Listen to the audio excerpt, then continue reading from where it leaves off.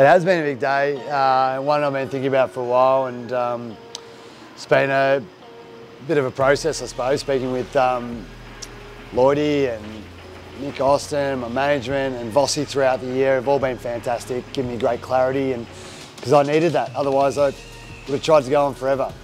It's been a really special day to be able to say thank you to everyone that's helped, and yeah, to the fans and the supporter base. Yeah, they've been unbelievable for me since I got here at 2010, back into 2010. And it's just been a pretty awesome journey. We had some final series there in 2011 and 13, and we had some really tough periods. And our fan base is so passionate, and it's so cool to be part of a club like this that brings the community together. Yeah, I feel like I'm still growing up, but essentially I've grown up here now. Have you? Well, I've tried to.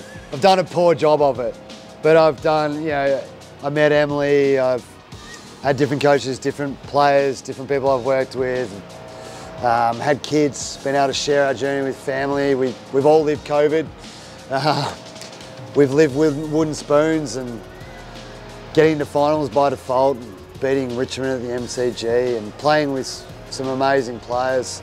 Just all those little memories of going to work every day, getting to come into Carlton and be at Princes Park and go to work is just unreal. The memories will be with me forever. My 22 season, I was injured majority of the year and had a poor year and just felt like I didn't enjoy it. Anyone that's been injured is in that situation, and I just was desperate to get back and play with Charlie.